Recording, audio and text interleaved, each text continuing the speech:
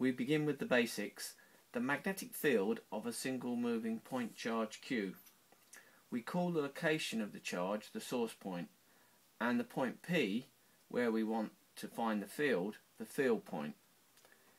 In our study of electric fields, we found that E, the electric field of a point charge Q at a field point located a distance r from the charge, is proportional to Q and to the inverse square 1 over r squared, and that its direction for positive Q is along the line from the source point to the field point. The corresponding relationship for the magnetic field B of a point charge Q moving with velocity v has some similarities to this relationship and some interesting differences. First, experiments show that the magnitude of the magnetic field B is again proportional to Q and to the inverse square, but the direction of the magnetic field B is not along the line from the source point to the field point. Instead, it is perpendicular to the plane containing this line and the particle's velocity vector v, as shown in the diagram.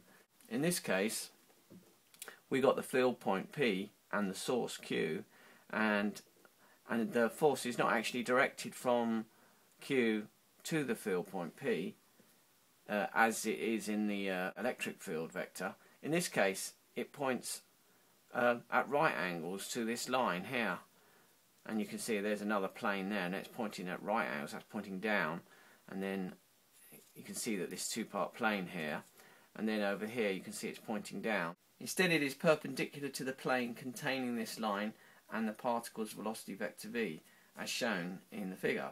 Furthermore, the field magnitude is proportional to the sine of the angle theta between these two directions. Thus, the magnitude of the magnetic field at point P is given by this equation here. So we find that that's the magnitude of this vector, where k is a proportionality constant.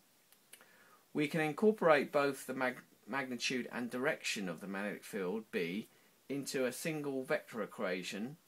First, we introduce a unit vector. So if we introduce this, you can see there's r, the direction from the source to the P. If we define that as a unit vector, first of all, we just take the vector and divide it by its magnitude. That gives us the unit vector in the direction from the source charge Q to the field point P. This vector here, the magnetic field vector at the field point P, is actually given by the cross product of the velocity crossed with the unit vector r.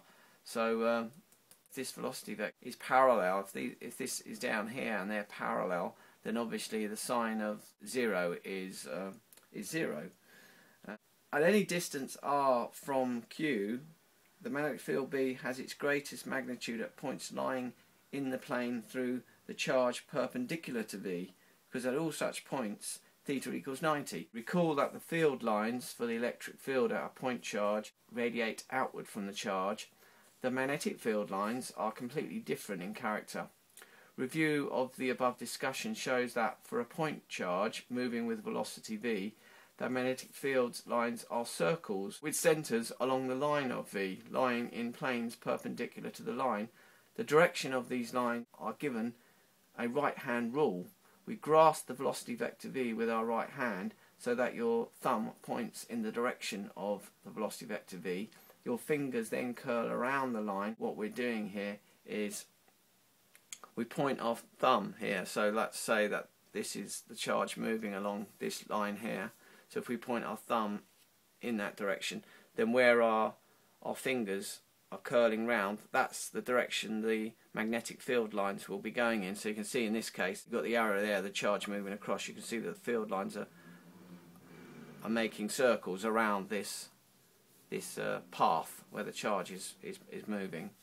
The units of the magnetic field B are 1 Tesla, where 1 Tesla equals 1 Newton second per Coulomb per meter, which can be reduced down to Newton per amp meter. And the units of proportionality constant K dash are 1 Tesla per ampere meter. The numerical value of K dash is exactly 10 to the minus 7 Teslas per amp meter.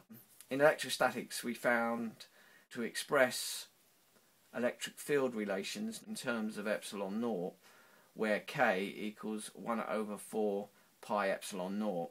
Similarly, in magnetic field relations, it's convenient to introduce a constant mu naught defined by the relation K dashed equals mu naught over 4 pi.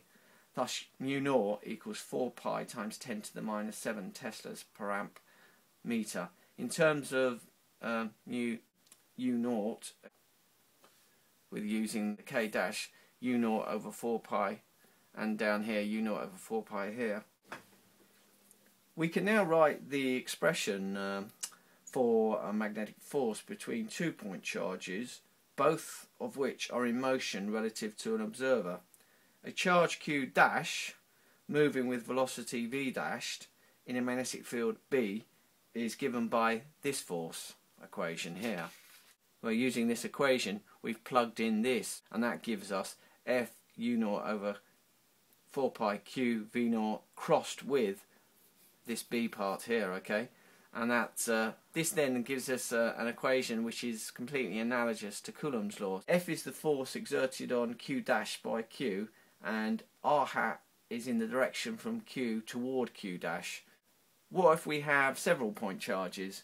For electric fields, we could take the vector sum of the electric fields of the individual charges, and experiments will show that this also works for magnetic fields.